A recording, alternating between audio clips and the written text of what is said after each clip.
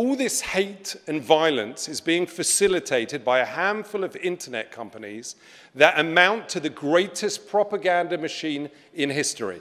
Do you believe that Facebook is more responsible for anti-Semitism as it exists in the world today than the Eastern Orthodox Church?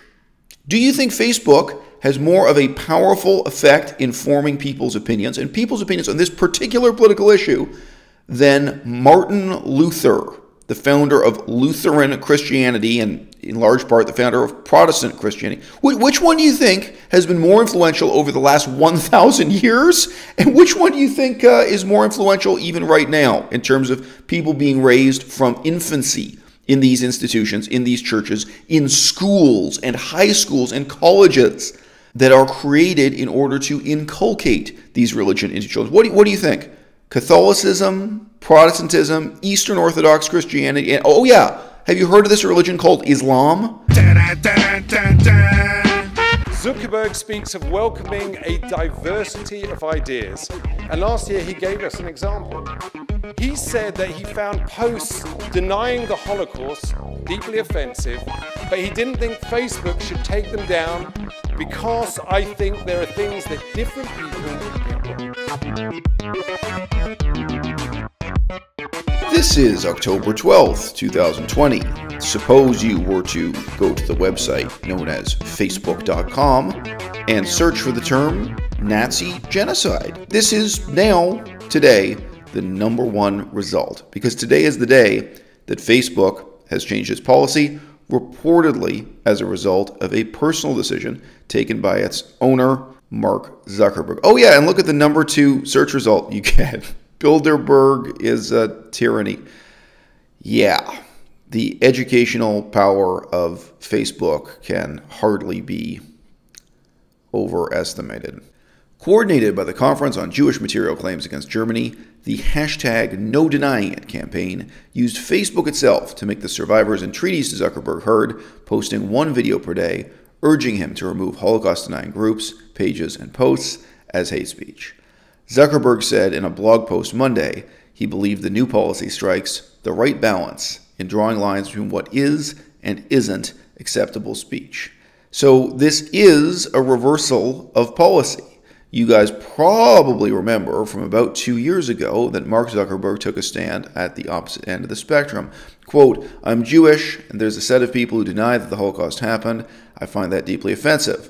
But at the end of the day, I don't believe that our platform should take that down because I think that there are things that different people get wrong." I've heard the sound clip, and he said a few more words here that might have just been left out. He said that it's very difficult to judge people's intent as opposed to judging what they're posting.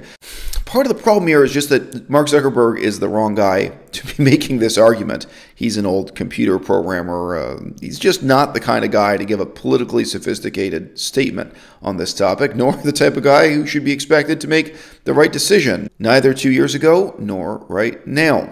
Anti-Semitism is a problem. It's a huge, huge problem. However, the suppression of free speech justified by anti-Semitism, justified by the opposition to anti-Semitism, is also a huge problem. Do you guys remember this video from my channel about 2 years ago? Wasn't a huge hit, but I was discussing the politics and ethics of circumcision and attempts to make circumcision illegal. Eric Klopper is Jewish. I also am Jewish. Both of us are accused of being anti-Semitic on this issue. It's no joke. Eric Klopper's life has been destroyed this way. It's totally possible my own YouTube channel will be destroyed, suppressed, censored, deleted, or what have you. I think it is serious defamation to accuse Eric Klopper of anti-Semitism. He's not anti-Semitic. He did, however, create a vitriolic YouTube video that harshly condemns circumcision, the religious and cultural excuses for it. So in large part, of course, that is going to be a critique of Judaism and modern American Judaism, not just ancient Judaism among the Israelites. So if you don't think this is a limitation of freedom of speech that has real consequences, and not just real consequences on individual people's lives like Eric Klopper, but also really negative consequences for the future of democracy, the issue of the critique of circumcision is a very palpable, very important case. I want to pause to mention the problem of calibrating this kind of conflict in our society. The issue of anti-Semitism and anti-anti-Semitism, it is a difficult issue, but there are worse, there are harder, there are larger issues. I live in Canada. Just looking at this map should serve to remind you that Canada really is built on genocide. How can you possibly, through Facebook censorship, reverse, address, or deal with the extent and depth of racism against Canada's Indigenous people?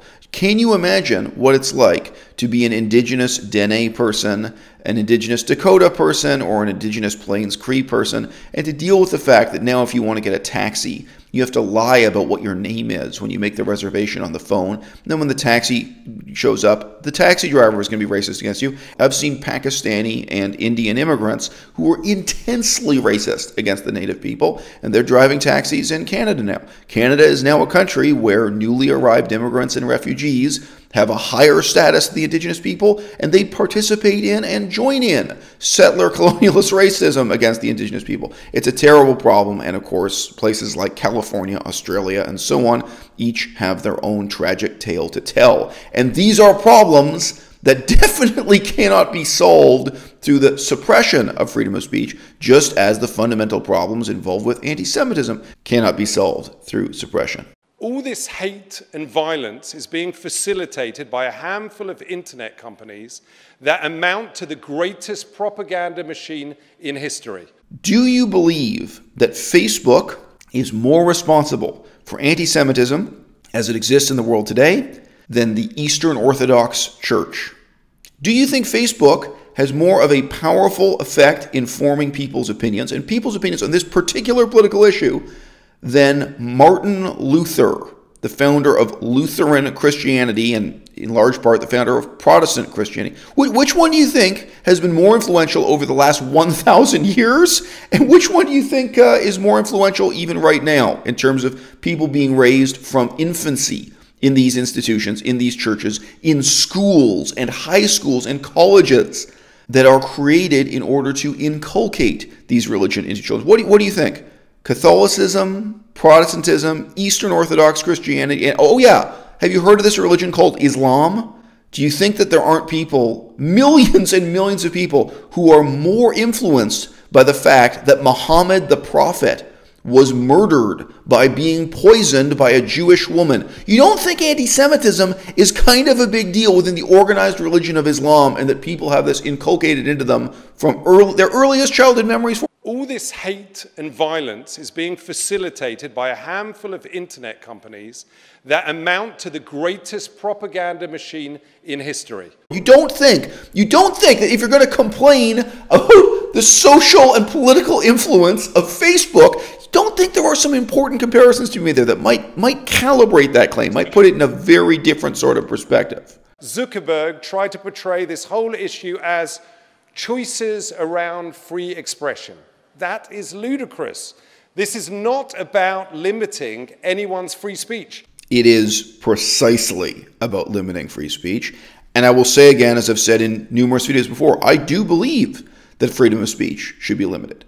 The discussion we're having, the debate we're having, is about how, when, and where freedom of speech should be limited, with what consequences for whom. Freedom of speech is not freedom of reach. Yes, it is. Freedom of speech does not consist of the ability for you to sit alone in your prison cell and talk to a wall without being heard. Freedom of speech in the absence of the ability to reach an audience is meaningless. Freedom of speech is indeed freedom of reach, always has been, always will be. I actually do think this is a fairly simple issue to address. I actually do think it is a fairly simple issue to solve if we can disambiguate what the criteria are whereby we're coming to that solution. And there are going to be different solutions for different websites, and all of these solutions are going to really involve very muscular government policy. It's going to require the writing of new laws. When you consider a particular website, you have to ask yourself, are we talking about a modern day Phoenix, or are we not talking about something equivalent to the Phoenix? What do I mean here? I don't think that Etsy.com needs to have freedom of speech. If you really think about it, if Etsy.com were not censoring the results at all, if they were not censoring what you are and are not allowed to sell, you'd get some really politically provocative results searching for flags on Etsy, okay? So freedom of speech, as I've said in a recent video, the main challenge is defining speech. I think we have to accept that Etsy wants to be able to sell handicrafts without dealing with these kinds of political problems. They just don't want to deal with it one way or another. So that has to be legitimate. You have to say, okay, not each and every website, not each and every app on your phone answers to these standards of guaranteeing safety for freedom of speech, of creating a space for dissent, and protecting the rights of political dissidents, that people with unpopular opinions, people who may be reviled and criticized for their opinions, still fundamentally must be able to reach an audience. They must be able to reach critics who are going to disagree with them and inform them to bring about the progress of democracy through the ensuing clash of opposing views. But admittedly, not each and every website should be regarded as a modern-day Phoenix. The second criterion that nobody wants to deal with, and again, it's already an issue in legislation, is that either we're talking about the use of political free speech with editorial control, editorial responsibility, or we're talking about a situation in which nobody other than the author is responsible. The legislation should be rewritten. There should be new laws and even new constitutional principles set down about this.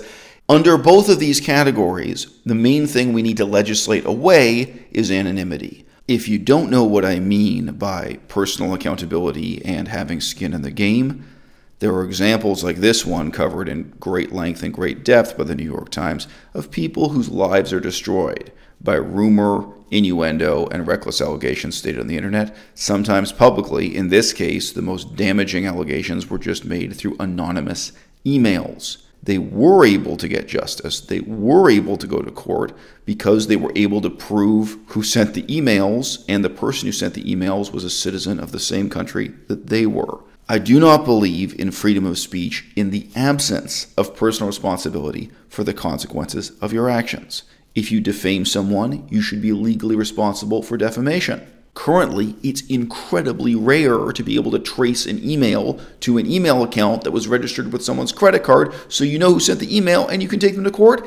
And if there's a simple international border involved, if this guy who sent these emails had been a Canadian or a Samoan or a Cambodian in another country, as you know, then all of a sudden there's total impunity, even though people's lives really can be destroyed by even the sort of casual slander that has come to be regarded as normal on the internet.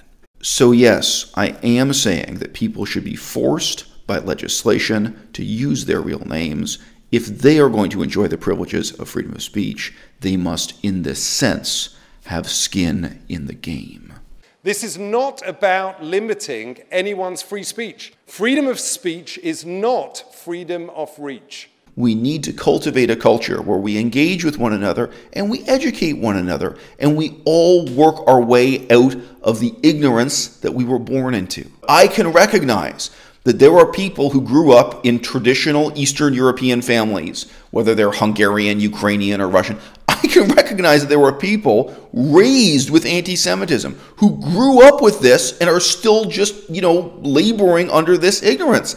And it really is meaningful for somebody somewhere to reach out to them, engage with them, and help them overcome that ignorance they were born into, overcome those cultural assumptions they were born into. And yes, the same can be said for lots of people who were raised in Muslim families, so on and so forth. In this sense, it's really important to have sympathy for the devil. It's really important to recognize that freedom of speech lets these people come out and state their views. It shouldn't be anonymous. It shouldn't be reckless. It shouldn't be in a total absence of personal accountability. But then they also can have the potential for personal growth. They also have the potential not just to engage others and share their ideas, but to have their ideas challenged. If you don't believe in that, tell me something. What do you believe the internet exists for? Fundamentally, what is the point Do you think that the internet just exists for us to walk hand in hand from cradle to the grave in the same ignorance we were all born into? The internet exists to stimulate you to ask yourself difficult questions. And yes, so that we can challenge one another with difficult questions. Of course, I understand that people who were raised with this belief that circumcision is something sacred and good and holy and wonderful will find it disturbing, will find it deeply upsetting to hear Eric Klopper telling them that no, it's something bad and damaging and evil and wrong. Where is the theater where this issue should be debated, if not right here on YouTube, if not on the internet? This is not a debate you can have at the grocery store. This is not a debate you can have at Speaker's Corner. This is a debate that really should be broadcast into homes to the internet. This challenge, even if upsetting, is something that you should recognize as a valuable form of dissent, as part of the progress of science, and genuinely part of the progress of democracy. Dun, dun, dun, dun.